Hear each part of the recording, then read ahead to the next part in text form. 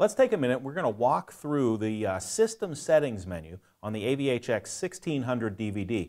So I'm going to start with the radio turned off, and I'm going to touch the Home button here, and we're going to go over to the System Settings menu. That's the gear on the bottom here. And here we have a number of things to work with.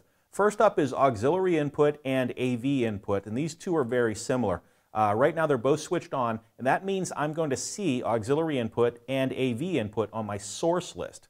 So when I touch the Home button, or when I use the drop-down source list, I will see auxiliary input and AV input. If I don't want to see those things on that list, I can switch them off. But I like to use those things in my car, so I'm going to switch them on. Next up is our device connection. Right now it is set to iPhone. So if you're going to use an iPhone 4 or 4S connected to this radio to run apps, you would use this on iPhone.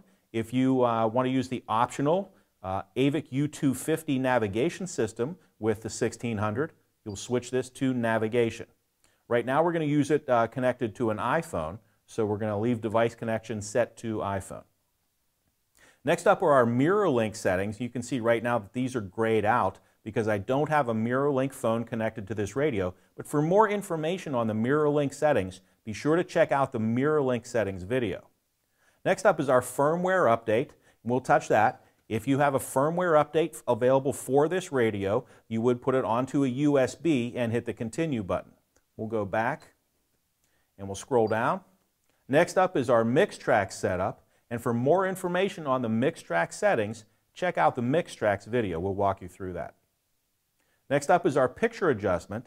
And right now the radio is turned off and the parking brake is engaged, and we can see the picture adjustment.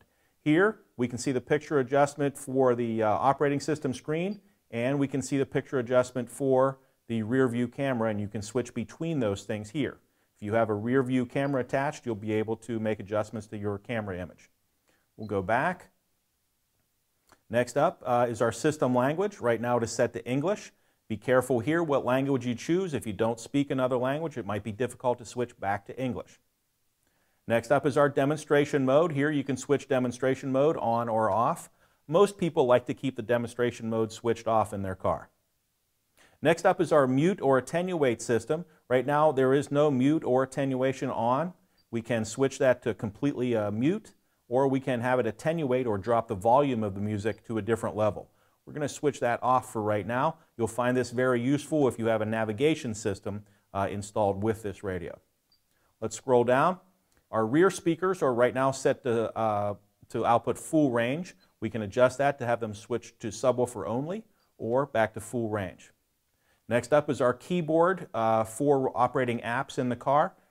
Next up is Everscroll, and right now Everscroll is switched off.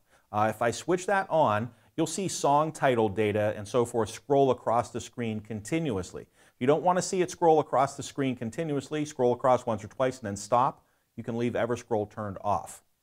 Next up is our camera polarity. Right now it's switched off. Now this is for the backup camera. If we install the optional backup camera, you can have the camera switch on with a battery or with a ground, or we can switch the camera off. If you've installed an optional backup camera, be sure to use this switch so you can operate the camera when you put the vehicle in reverse. Next up is our auto EQ measurement, and for more information on operating the auto EQ with the optional CDMC20 microphone, check out the auto EQ video. And then we have our video signal setting here. These are all set to automatic for right now. That might be a good idea to keep them that way. Most users in North America will either use the auto or the NTSC settings. So we'll switch that back to auto, and we'll go back, and that is the bottom of the list.